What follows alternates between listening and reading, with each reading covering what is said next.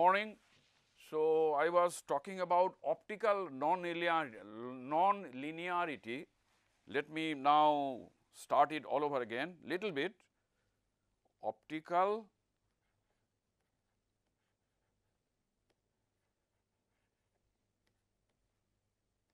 non-linearity.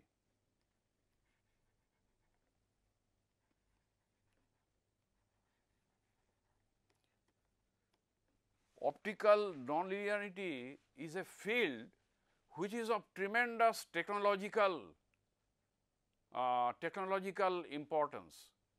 So, engineering as well as physics as well as chemists, they all it will be useful for them, the optical nonlinearity, and the subject called photonics. Photonics uses optical nonlinearity. So, before we do that, I will first tell some rudimentary ideas what is optical nonlinearity, and then we chemists, we cannot, this is such a vast area, I cannot describe you. Also my knowledge is not that great in those areas. Okay? So, those are domains of electrical engineers and physicists, instrumentalists like that, and but they cannot do anything unless we make compounds. So, we are the main people to make optically nonlinear active compounds. So, before I do optical nonlinear active compounds, okay, I will tell you what is optical nonlinearity in a very nutshell. Okay. So, now some materials, some compounds, if I hit it with a photon, then the polarizability is proportional to E. So, photon comes from electromagnetic radiation, it has electrical and magnetic component. So, this electrical component E will induce a polarization in your compound.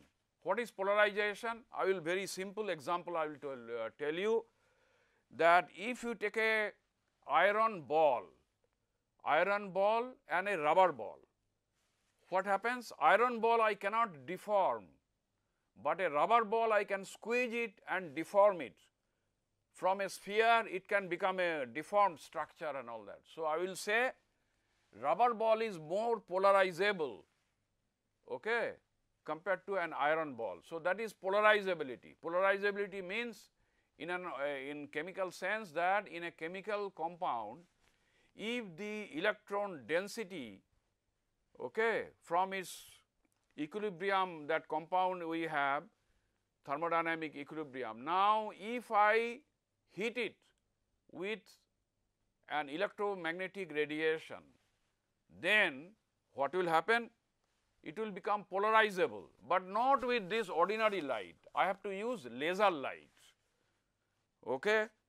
So, some chemical compounds where polarizability linearly varies with the electrical component. So, I say P is proportional to E, or I can say P equals alpha E. In language I will say that polarizability for most molecules are linearly varies as the electric vector. Okay. P is proportional to E, that is what it means. Okay. And this is the coefficient. Okay. So, now if I some materials whose electron density can be deformed, number one, and in those molecules I will come in a minute what molecules, what should be their structures, those are our concern, right, chemist, we have to build. So, now those molecules, suppose we know how to build. So, if on those molecules I hit it with laser light, then the polarization is no longer linear, but polarization or say molecular polarizability. Okay, molecular polarizability non-linearly varies. What does that mean? That means alpha E plus beta E square plus gamma E cube plus dot dot dot. It goes on. That means here polarizability non-linearly varies with E. E is the electric vector. Okay. This is first hyperpolarizability beta, first hyperpolarizability, and gamma is second hyperpolarizability, and so on. Or we can say that beta is the second order non-linear optical second linear effect, second order optical non-linearity, gamma is third order optical non-linearity effect. Okay. So, we can say that, and P is molecular polarizability. We are discussing molecule. Okay. All right. So, now here I first talk about second order optical non-linearity.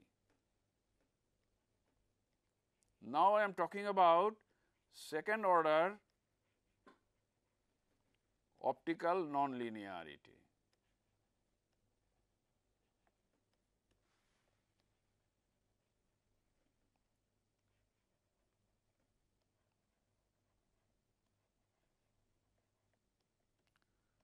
Second order optical non-linearity. So, beta is the, what is beta? Beta is the quadratic or first hyperpolarizability, beta, I told you that, and this is the second order non-linear optical activity comes from this beta E square. Okay. Now, the question is, which molecules are expected to give high beta values? That is my aim. As a chemist, we know that these things are very important in photonics, and there are so many things can be done. Now, what is, but I have to know little bit of those things, unless then only I can design my compound. Okay. So, what happens? The compounds that are expected to give high beta values is molecular, first molecular hyperpolarizability. This is linear hyperpolarizability. Okay. This is first non-linear hyperpolarizability, second non-linear hyperpolarizability. Okay. So, in the second order optical non-linearity, the molecule should be like this.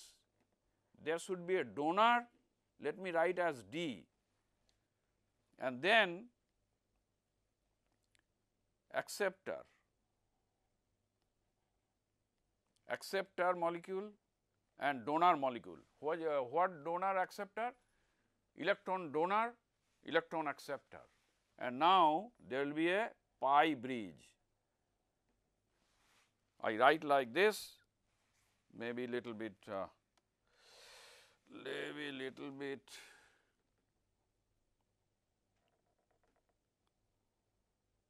yeah.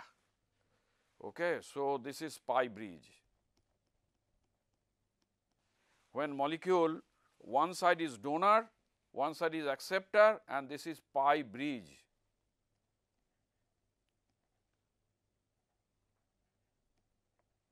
These kind of molecules are expected to give high beta values. Okay. Molecules, I am talking about molecules. So, therefore, when I am trying to synthesize, I am a chemist. So, I decided to work on optical nonlinearity. So, I have to synthesize some new molecules which will give high beta values. Okay. So, what I will do? I look at these things and I look at which molecules are expected to give high beta values. These are if you look at carefully all molecules, then these are the important points to be made, to be understood and to be memorized for getting molecules with high beta values. What is that? Excited state, I am writing these things, excited states, electronically excited states, close in energy,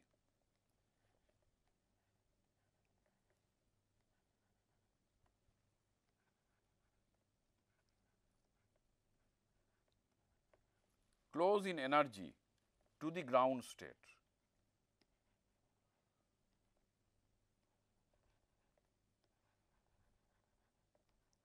To the ground state. That is one property. Number two, why it is so? Because if the excited state and ground state are closer in energy, then this energy should come in the infrared or visible light. That means, I can take infrared laser or visible laser, which are easily available to make my, to get electrons excited, okay, or deformed. Okay. So, that is why we need close in energy. Number two is large oscillator strength.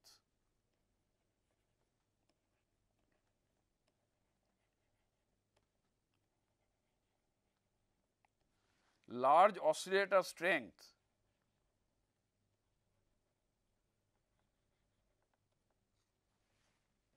for the transition.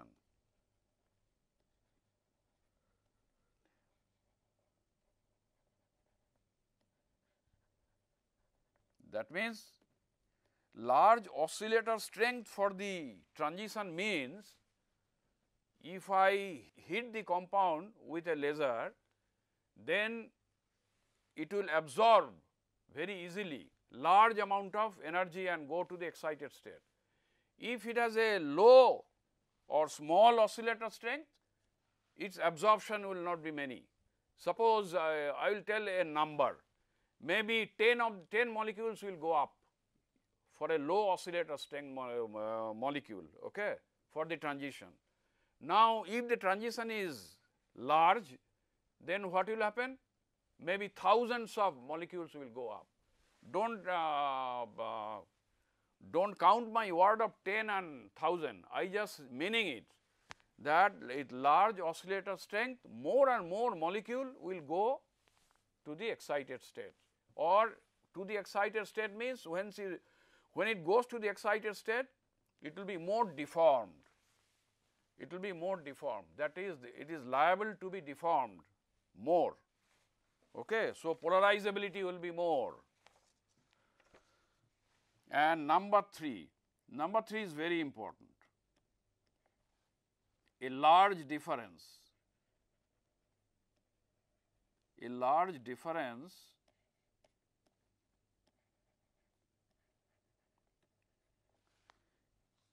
between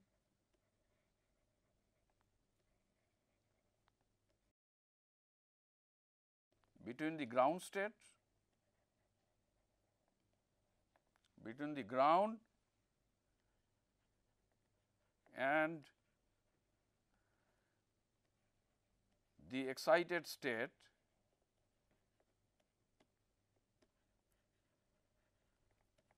dipole moments.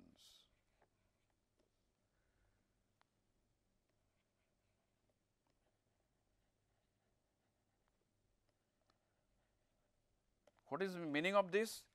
Excited state dipole moment, if it is large, that means charge separation is large. Okay. Then what will happen? If charge separation is large, so there is a charge, positive and negative charge. So, electrical component of the electromagnetic radiation will interact much stronger, because my dipole moments are larger. If the dipole moment is low, that means electrical component will not be able to interact very strongly. Okay. Charge interacts with charge, electrical component will interact with electrical. So, electrical means charge separated charge. So, that is why if the dipole moment in the ground and the excited state are different, then it will interact very strongly. So, that is the criteria. These three are very important point to understand before you embark on synthesizing this molecule. Before I do, there is another important thing. These I am talking about molecular, okay, at the molecular level. But when I am trying to go to say some uses, okay, some practical uses, I cannot work with one single molecule sometimes, but I will work with say powder, little bit powder or some solid, okay. In that case, of course, you will know that optical activity works both in the solid state, in the liquid state as well as in the gaseous state. This is important, okay, to know that they work in solid state, liquid state or gaseous state. Okay, where are we? So, we were talking about that these things are molecular. So, I am talking about molecular second order optical nonlinearity, molecular third order second optical nonlinearity effect and all that, and molecule must have these criteria 1, 2, 3 to give high molecular polarizability, okay. So, molecular, but for uses, for practical uses I need bulk. So, bulk is also related like this. This is quite illuminating, quite important, bulk. So, bulk polarizability P is also expressed in P, little bigger P you say, you can say. So, it is chi.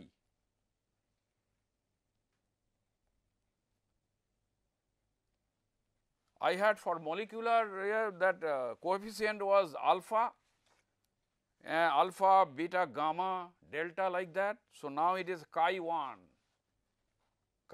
E plus chi 2 E square plus chi 3 E cube plus, okay, all right. So, now the question is, a common sense will tell us high beta value means, so I am now interested in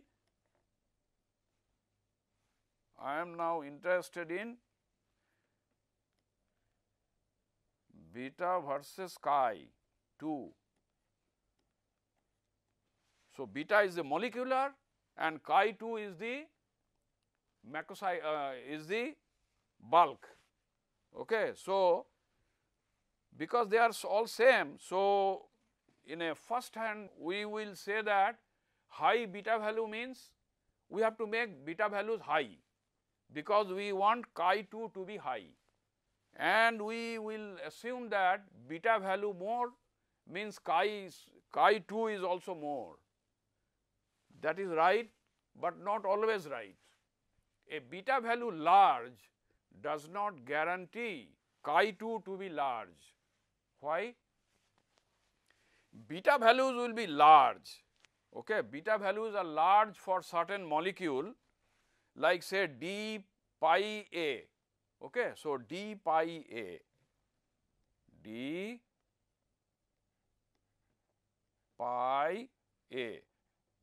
that is what I have written. So, d pi a.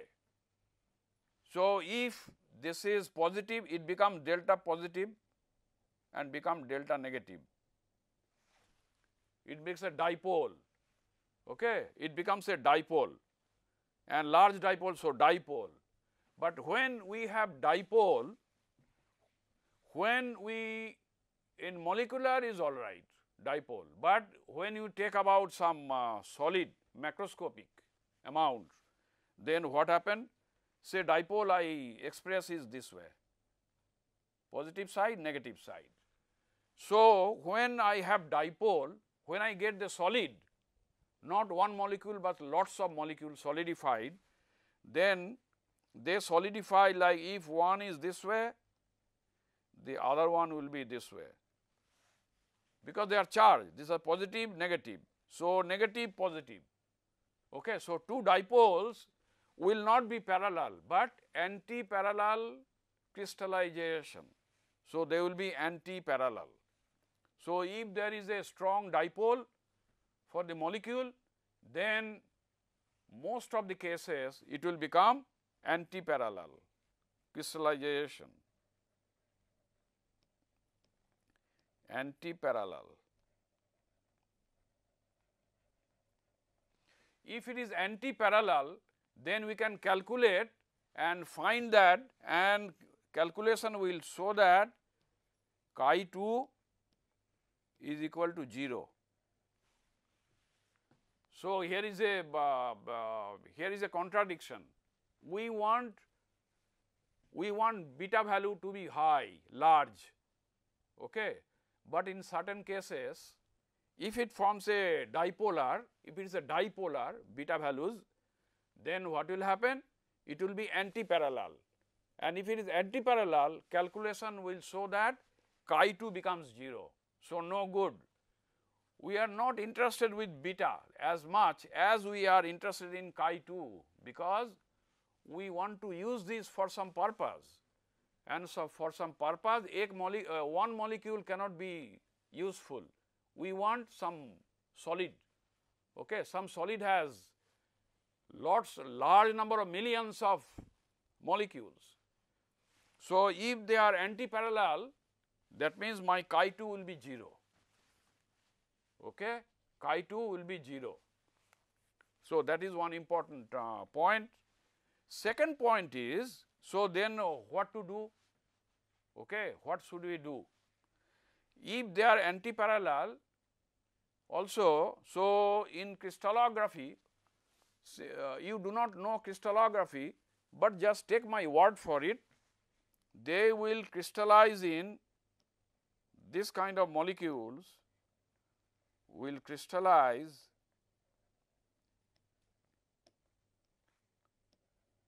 in centrosymmetric space group.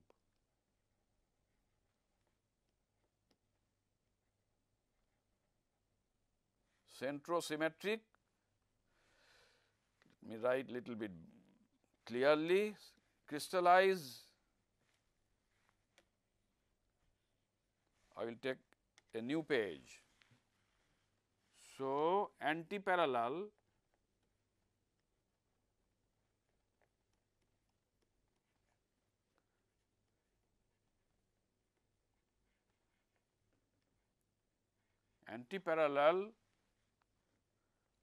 orientation,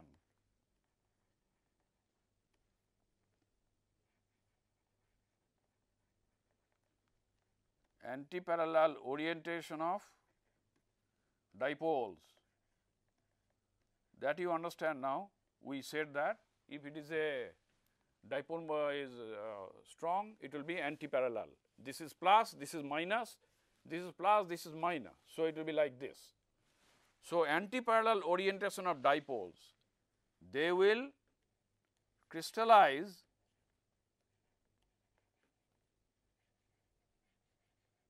more often than not, crystallize in centrosymmetric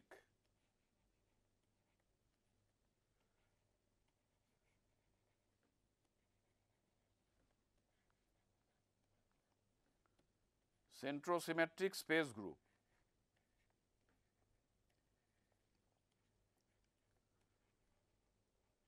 You probably did not understand anything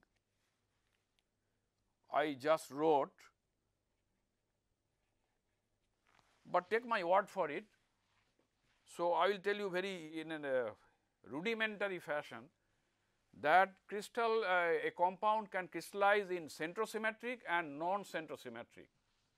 Okay. Centrosymmetric means they are symmetric, and non-centrosymmetric means they are not symmetric. But more than that, you do not know space group, you do not know all these things. Okay. So, I leave it at that. Parallel orientation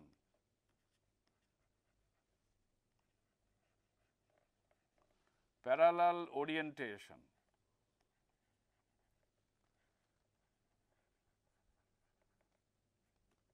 So, parallel orientation of dipoles.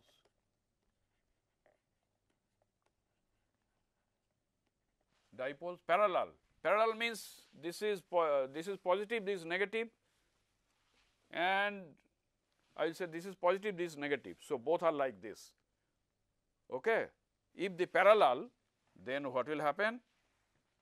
They will be crystallized in non-centrosymmetric space group,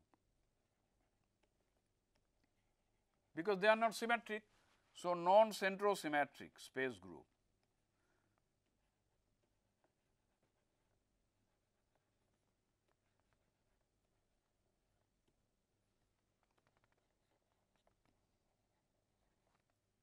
Space group. So, therefore, from this you can have an idea. Now, so what should be the compounds? For example, I will tell you this is a compound, a typical compound. I am telling you just Da something like that.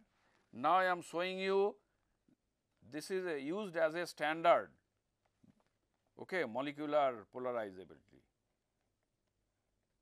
NO2. This is donor, NH2 is donor, NO2 is a acceptor, and this is a pi bridge. So, this is popularly called PNA. Okay, people using this optical nonlinearity studies. Okay.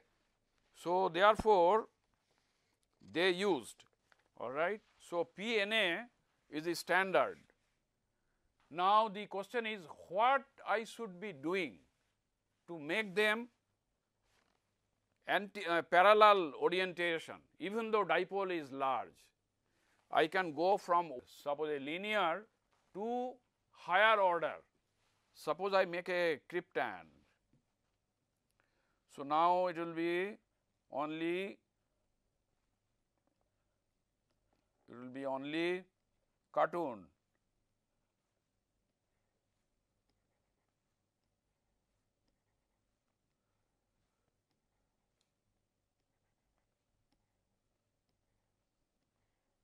Okay, only cartoon. What happens? So, here this is nitrogen donor, if I can put an acceptor.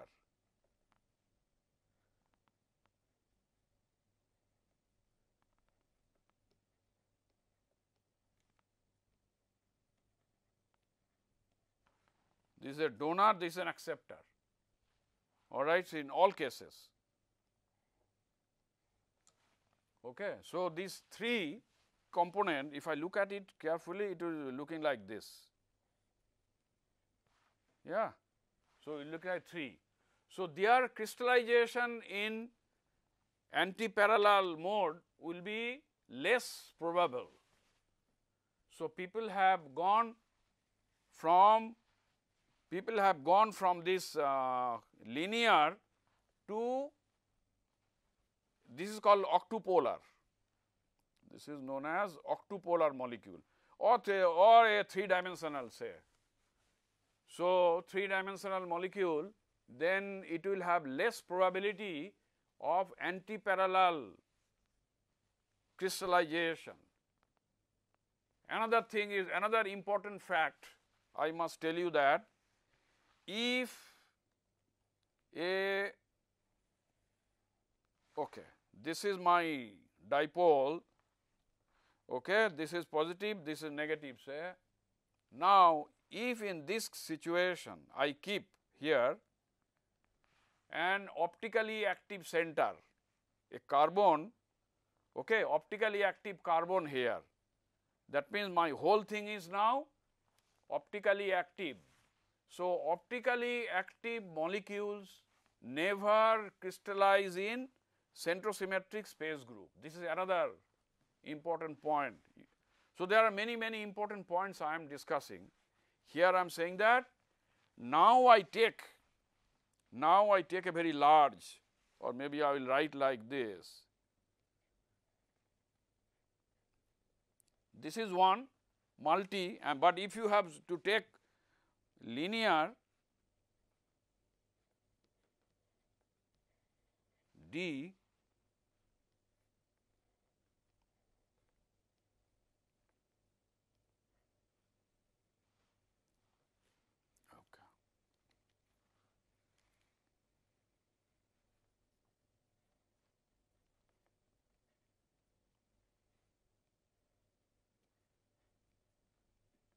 okay, and this maybe this is A, this is A, this is A. Now, if I put a single bond, double bond cannot have optically activity. Okay, so suppose this is my chiral center, chiral molecule. Okay, this is chirality. Okay, this is any group R1, R2, R2, and this is maybe starting with N something. So, then there will be chiral. If a molecule has chirality, you know that it cannot crystallize in centrosymmetric space group. A molecule with chirality has to crystallize in non-centrosymmetric space group. So, this is another technique. So, I will discuss this again next class. Thank you.